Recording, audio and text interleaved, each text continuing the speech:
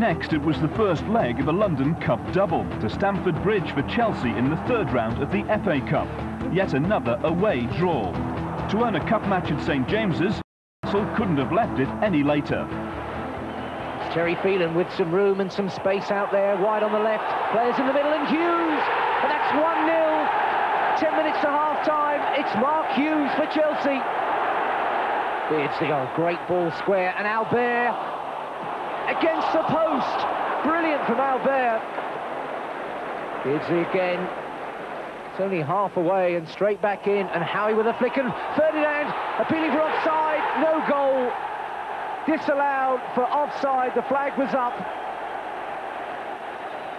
These fans know time is really ticking out now.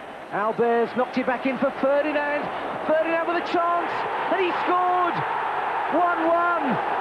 The 93rd minute, and Newcastle have jumped out of their FA Cup grave. It was a great ball from Albert and Ferdinand. Now that is what you call timing.